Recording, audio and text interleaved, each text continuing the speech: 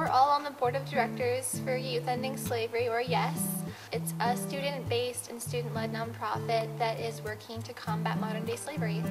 It's been the process of coming together for maybe a year and a half, and I think it's really taken root here because we are young women, and that is the demographic that has really been most affected by modern-day slavery, so we're really passionate about fighting against it. St. Mary's has given us a very unique education in that we have been taught through all of our classes, but particularly in our religion classes, the importance of human dignity. We really centered around the idea of a walk initially because we wanted to create an event that would really involve all of Portland, especially students. And it was such a wonderful thing. It was such a wonderful day because we got to see that kind of this effort we've been making for so long was really paying off, and that people that we had never met before were there and really committed to learning more about it and committed to doing something. We raised $1,000 for Athena House, which is a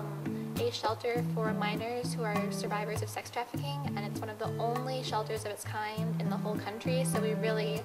are really thrilled to be able to support that kind of thing because there need to be more shelters like that.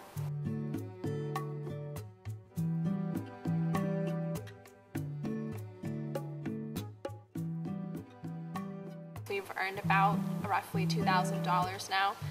with this grant that we're getting for $250, and we don't really feel comfortable using that money to file our 501c3 paperwork, which is a couple $100. But we really want to do that to legitimize ourselves as a nonprofit, and there's been so much interest in other high schools and students at St. Mary's to start chapters of Youth Ending Slavery, and so in order to be a really official umbrella organization, we want to be able to file this paperwork, so this grant is going to enable us to do that. I think one thing we emphasize at the walk is that whether human trafficking or combating that is your passion or something else, some other aspect of social justice is, we really want to emphasize you shouldn't let your age be a barrier, because we think that the voices of young people can actually be especially important because we're going to be, tomorrow's teachers and politicians and parents and whatnot, so we have this opportunity to